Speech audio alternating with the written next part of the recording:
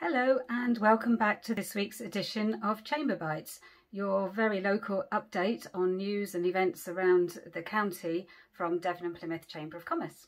My name's Helen Hart and it's great to welcome you to the newsletter this week.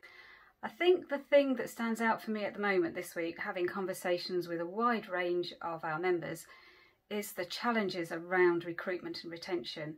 Whether we're talking apprentices, whether we're talking care or digital, it doesn't make any difference. Everybody is having the same concerns and issues.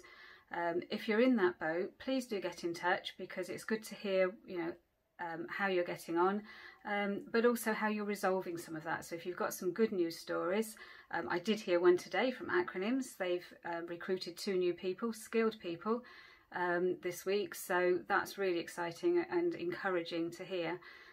But it's something that we're keeping a close eye on and feeding back into Westminster British Chambers of Commerce all the time. The other thing that I've been working on very much with lots of energy and vigour, I have to say, is the business show. It's coming together really well. We're all getting very excited about it now.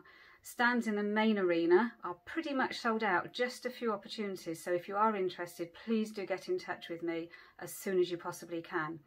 There are still some spaces available in the Health and Wellbeing Hub, so if that's something you'll be interested in, then again, please do get in touch. And 1 or 2 other sponsorship opportunities. Give me a call or drop me a line, I'll be happy to talk them through with you.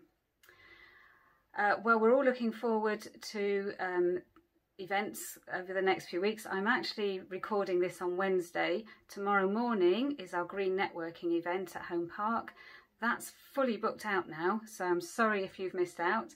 If you have booked but can't attend, please do let Kelly know so that she can get in touch with somebody on our reserve list and somebody else can go there instead of you.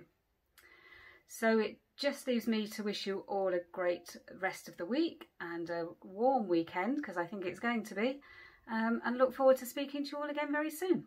Bye bye.